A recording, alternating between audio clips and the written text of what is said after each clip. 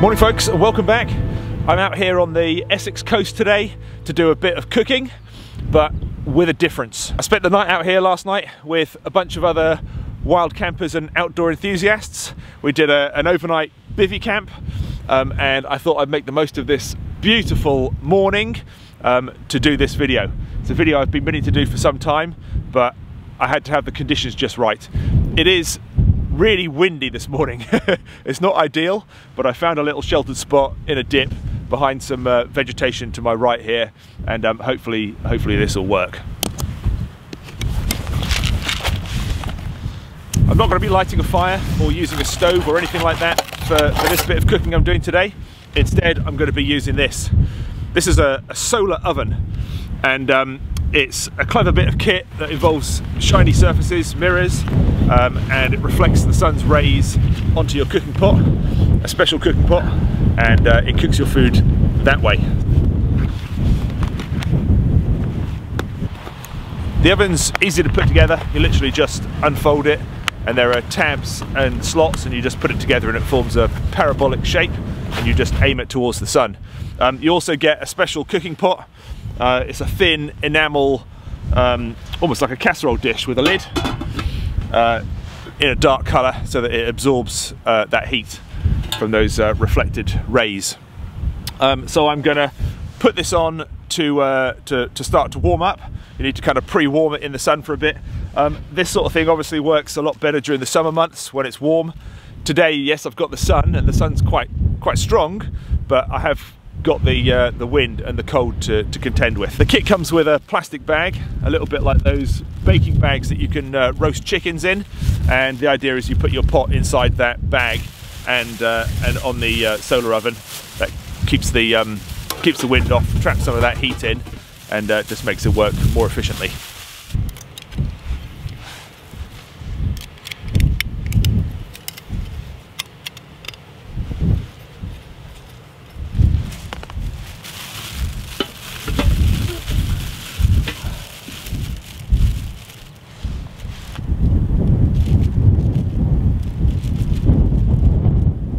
While the pot is warming up, I'm going to start preparing my ingredients.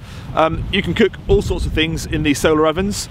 They are very versatile, but they do work differently to cooking normally. So there are a few things you have to bear in mind. It will take longer. Solar Brother, who make this oven, recommend half an hour extra on your cooking time. I'm going to give it longer than that because I'm cooking in February, it's cold, it's windy, just to make sure I'm going to give it probably an hour longer than I would do normally. The other thing to remember is that if you cut your ingredients up really small, they're going to cook better. Big chunks, whole roasts and that, it's probably not going to work.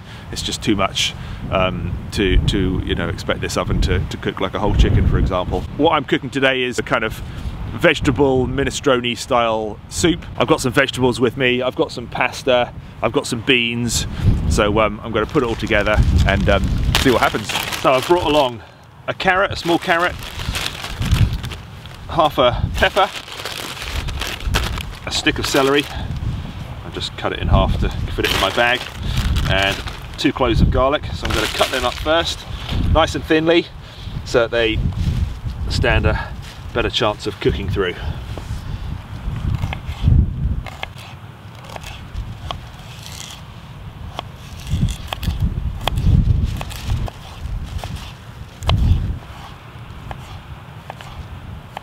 There's all my veg cut up all nice and small.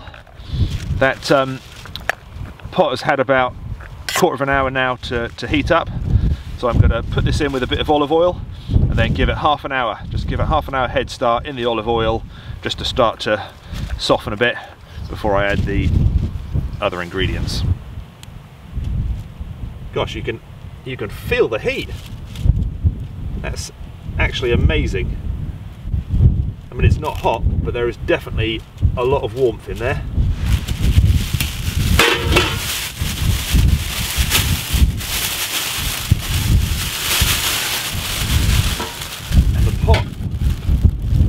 Pot is really warm. Well, it seems to be working.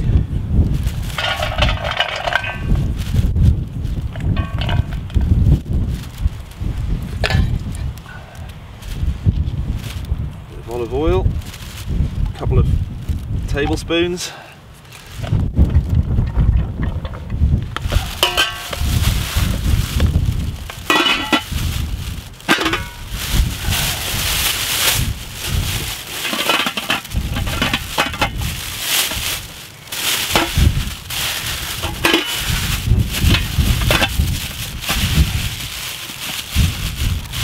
We'll give that half an hour.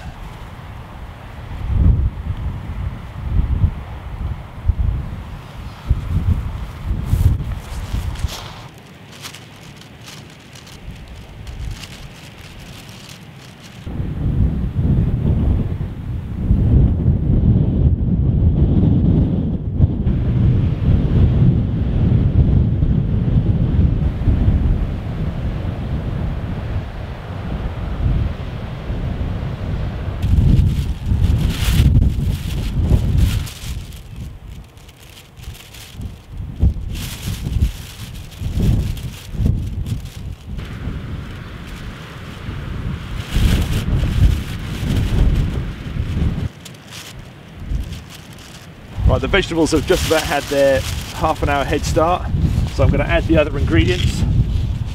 In here I've got mixed beans. It's like a kind of 5-bean salad. I think there's sweet corn and stuff in it as well, so that's going to go in. That's almost a full can, probably about 300 grams.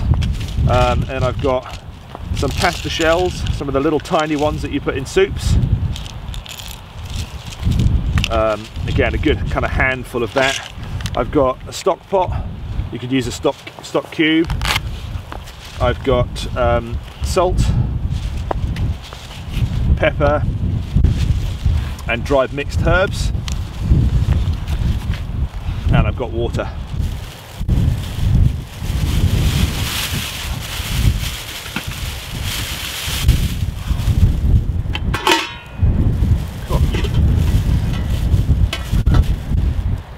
It's actually hot in there.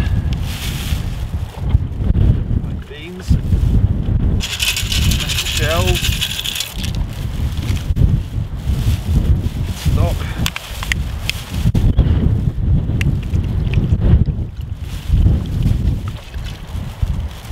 salt, mixed herbs, and pepper.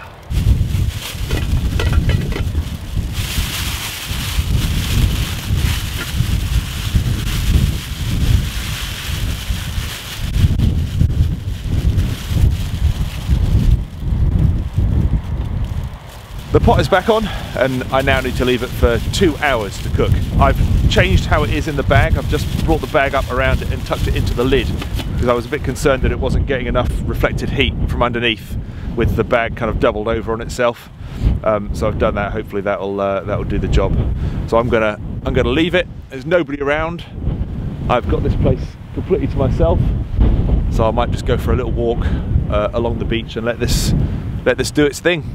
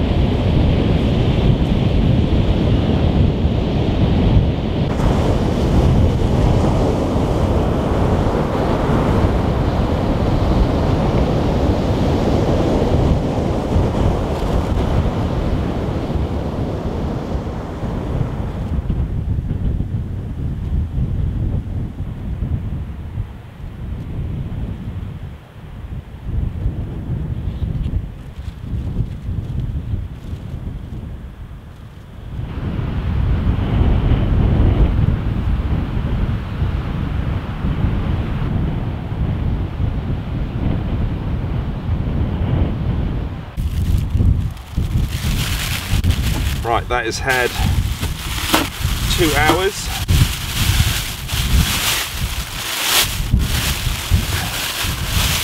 Let's see what it looks like.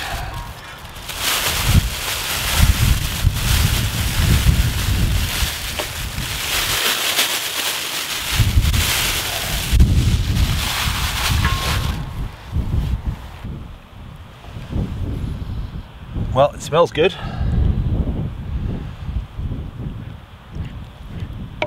The pot is warm, but definitely not hot. I can pick it up with my hands.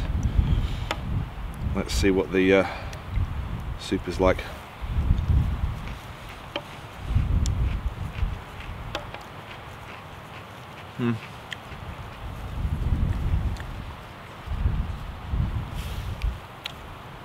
Well, the vegetables are still crunchy.